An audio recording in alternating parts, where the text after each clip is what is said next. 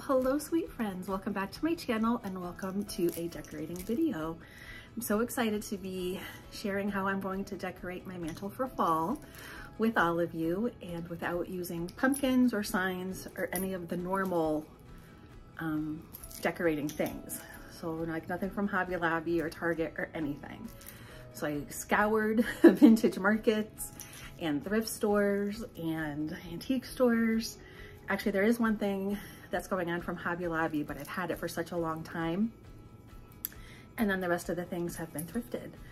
So I'm so excited to be sharing this with you. For those of you who don't know, hello, my name is Tina. I do all home decor, lifestyle. I'm going to start to do some more DIYs, just kind of all the fun things that make a house a home. So for today's video, we're doing the mantle, and I already had it cleaned off, but this is the mirror that I got off Facebook Marketplace for $20. And I absolutely love it. Let me give you guys a closer look because you really have to see it. Okay guys, so this is the mirror up close. And you can just see that beautiful detail, the scalloped edges, my ring light and me. But I just absolutely love the woodwork on it, the design, and I just thought it screamed English country. Okay, so I think I have gathered the pieces that I'm going to be using. We're gonna have to play around with it a little bit, but I just grabbed some things to me that screamed fall in the English countryside. So one of the things, I'm not going to be using florals too much, but I am going to be using pears. And I found these a couple years ago. And I think I got them from Michael's, if I'm not mistaken. And they were in a tote. So we were cleaning out the shed and there was this, tote in the back. And I'm like, what the heck is in there? And it were pears. And I'm like, why haven't I been using these? So that's what happens when you put things away, you totally forget about it. But I was gonna use pears on the mantle because I thought that was kind of like English country, kind of something out of the norm that not everybody does. And also to give you guys inspiration, you don't have to do the usual fall touches. I mean, unless that's what you want to do, but if something else speaks to you, you could do like blueberries or other fruits or different flowers. It doesn't have to just be the fall leaves. So I hope you're getting inspiration from this because there's so many different things you could actually do. So let's get started. Okay. So the first thing that I'm going to use, and you guys have seen this before, but I'm going to be using this print. And to me, it just looks like an English cottage. And I got it at a thrift store. I'm just trying not to get the ring light in there, but you can see it's just like a little cottage and a man and a woman arm in arm, and it looks like a little village and kind of reminds me of where I'd like to live one day. So I thought I would put that up against the mirror. Like that. And the mirror has a little ledge, which is extremely helpful. But I thought that would give it a little bit of interest. And again, bringing in the English country that I love so much. So that's gonna stay there. Then so this is the one thing I am gonna use that I got from Hobby Lobby. Got it either last year or the year before, I think. But it's just like a garden pillar. It's super, super, super heavy. But I thought I would put that on this side over here. Like that. Just like that. And then, so I have my pears. And then I also had this glass vase that I got, I don't even know how long ago, again, buried in that bin with this. I'm so sad that I didn't use it last year. So I thought I would just bend the stems of this one and just kind of put them in like so. So I thought that was just like, to me, that does seem like fall in the country. So I'm going to be using this. I'm going to pop it right on top. Just like that. And I love it. So let me bring you guys a little bit closer. There you go. Now you can see it a little bit better. But I just love it so much. So I'm gonna put that one on this side, and I do have a little branch. Let me grab that.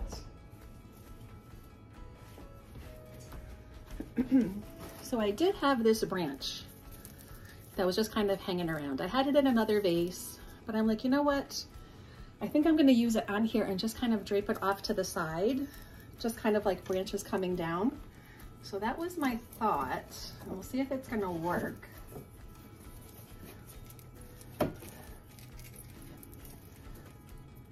And that's the great thing about the branches or the florals, is that you can bend them, so you can make them work in the area that you want them to work in.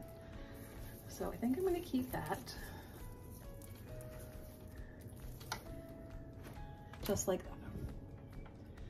And I'm keeping it very, very simple. So now we're gonna go to the other side. So onto the other side.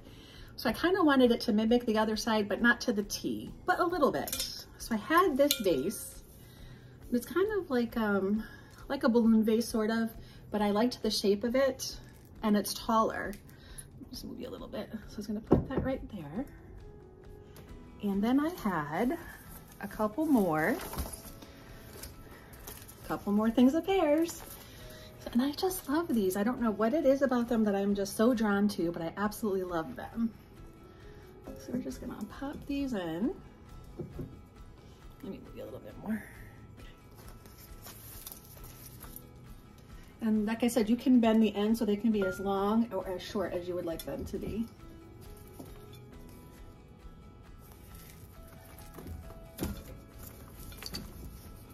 Just like so. So we're gonna leave that just like that. Now I also have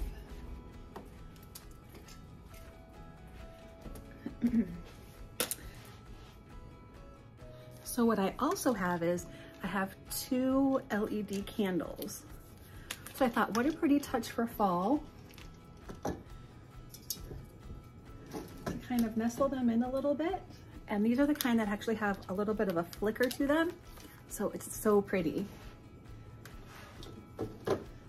Just like that. And then I have one thing left.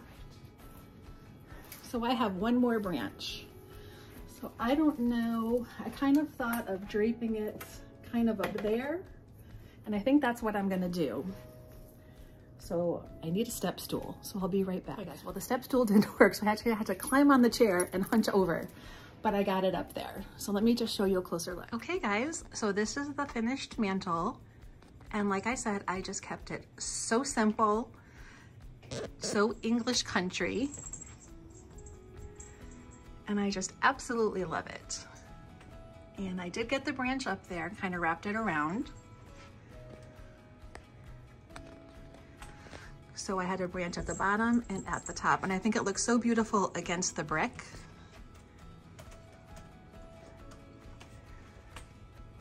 And I absolutely love it. And it was so simple to do. Okay guys, well that's it. My vintage English countryside mantle for fall.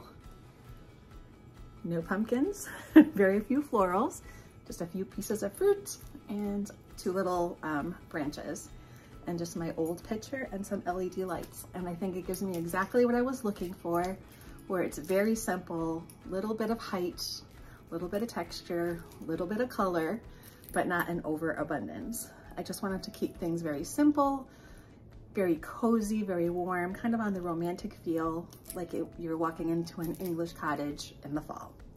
So that's my video for today, guys. Any questions or comments, I would love to hear from you right down below. If you're also interested in daily things in my life, my Instagram is treasuresbytina28. So you can go over there and see like my daily like if you would like to. And also I have 2 more videos coming this week. One collaboration, and then I have my new segment, which is Afternoon Tea with Tina. And I already got my first email in, so we're gonna have a chat, have some tea, and talk girl talk.